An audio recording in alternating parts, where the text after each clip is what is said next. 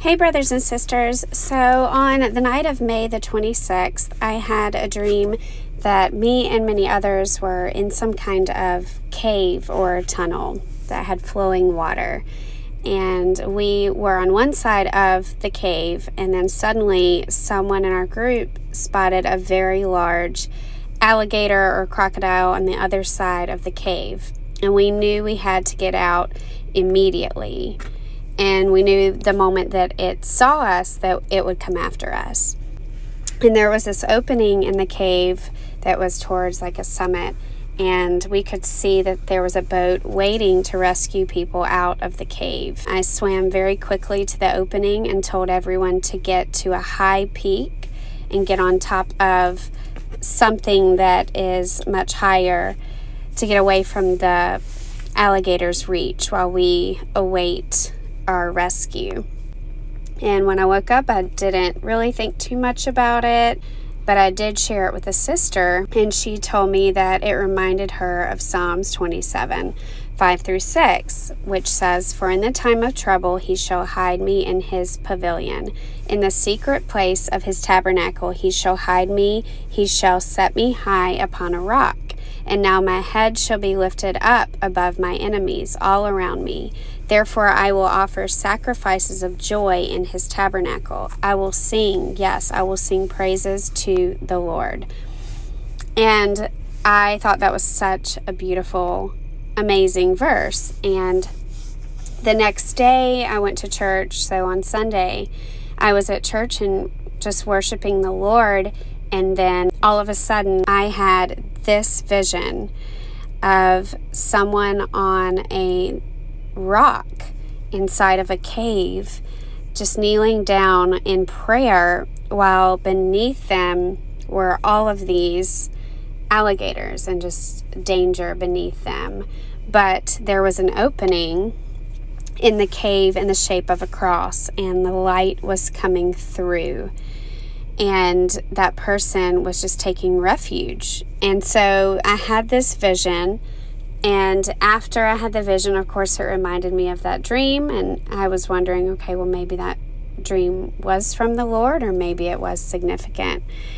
And so today, this morning, I actually drew this picture of the vision that I had yesterday.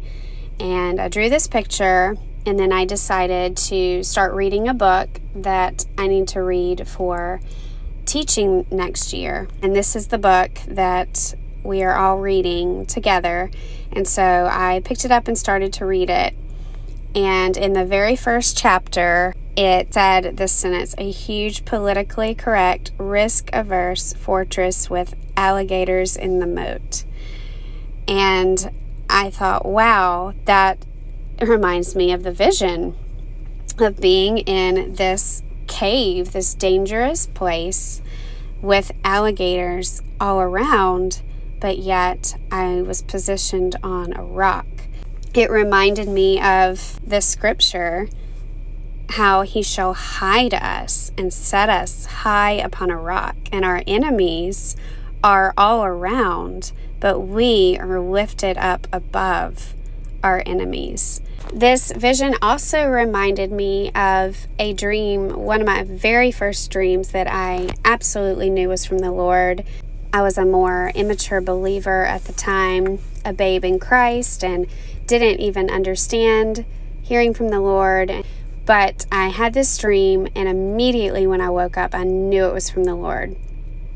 And there was such an urgency behind it. I had never had such a vivid dream. And I definitely believe that dream is pointing to the times that we are headed towards. So this is the dream that I was referencing that was very similar. One of the first dreams that I ever had from the Lord. And in it, crocodiles were devouring people in this river, and I got out just in time and was trying to warn people, but they weren't listening. And this river was headed towards what looked like Disney World or paradise, but I knew that it was a deception. So if you want to listen to the stream, I will have the link in the description box and you can watch it. So I believe this vision is a depiction of those who are waiting and longing for the blessed hope. Those who are in prayer, who are in the secret place with the Lord, in fellowship with Him, hidden under the shadow of His wings, in peace, even despite the surrounding enemy and what is below, like these crocodiles or alligators that are swarming below, but we can still have peace in the midst of a fearful situation. And we can look all around the world right now, and there's numerous things to be fearful of and to be terrified of. But those who are in Christ have no need to fear, because the God of all creation, the sovereign God that holds everything together, is our Father, and He is in us by the Holy Spirit, and we can rest in His presence without fear, knowing that nothing can happen apart from the Lord's will. He is able to protect us, and to live is Christ, and to die is gain for those who belong to Him. So there is absolutely nothing to fear, and we await the promise revealing of the Son, Jesus Christ. And I believe that's what this opening in this cave represents. Right now we are in this world, and it is dark, and we are sojourners, and this place is not our home, but we have hope, and that hope is through Jesus Christ. He made a way where there is no way. He came and lived a sinless life. God in the flesh, perfect, died on the cross for our sins, was buried, and rose again so that we could live eternally with Him. We could be reconciled with God. Our sins could be washed away. So this opening in this cave, this cross, represents that blessed hope and that glorious appearing of Jesus Christ. And that hope is sustaining us. That sunlight is breaking through, and we are covered by His light. His light is in us. Even in a dark place like this cave, we are covered by His light, and one day He will appear and remove us from this dark place to be forever with Him, and we will see Him face to face. So I believe this vision is a representation of where we are, what we're longing for and looking towards, and our blessed hope. In Philippians 3:20 it says, "For our citizenship is in heaven, from which we also eagerly wait for the Savior, the Lord Jesus Christ."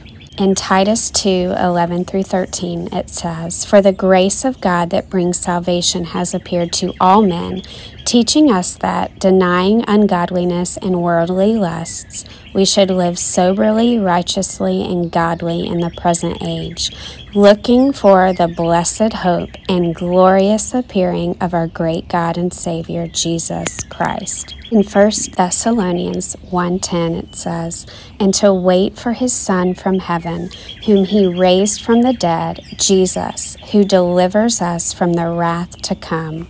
In 1 Corinthians 1:7-9 it says, "So that you are not lacking in any gift, as you wait for the revealing of our Lord Jesus Christ, who will sustain you to the end, guiltless in the day of our Lord Jesus Christ.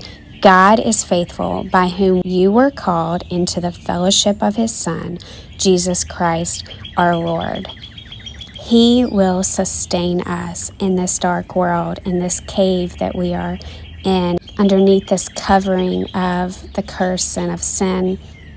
He will sustain us until the very end, until the revealing of Christ.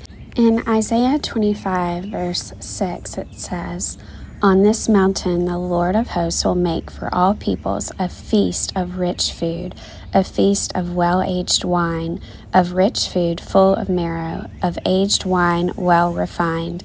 And he will swallow up on this mountain the covering that is cast over all peoples, the veil that is spread over all nations. He will swallow up death forever, and the Lord God will wipe away tears from all faces. And the reproach of his people he will take away from all the earth, for the Lord has spoken. It will be said on that day, Behold, this is our God. We have waited for him, that he might save us. This is the Lord. We have waited for him. Let us be glad and rejoice in his salvation.